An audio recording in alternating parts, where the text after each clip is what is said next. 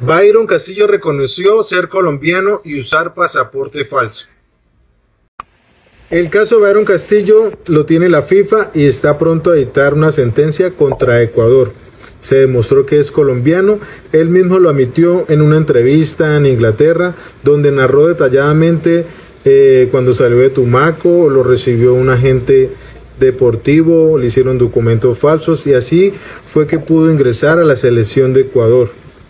Todo eso lo saben, está esperando dictar sentencia, no sé cómo afecte en sí a la selección de Ecuador, pero a mi parecer no creo que la decisión de una sola persona afecte a todo un país.